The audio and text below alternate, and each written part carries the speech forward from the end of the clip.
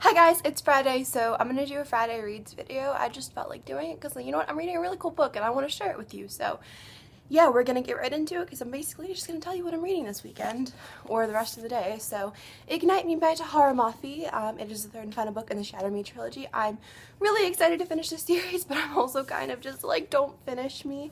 It's like, just keep with me.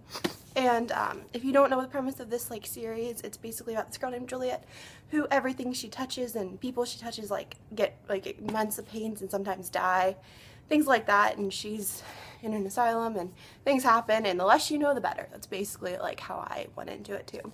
So I'm about 200 pages into this and I'm loving it, but I'm also like, how is this supposed to be over in 200 more pages?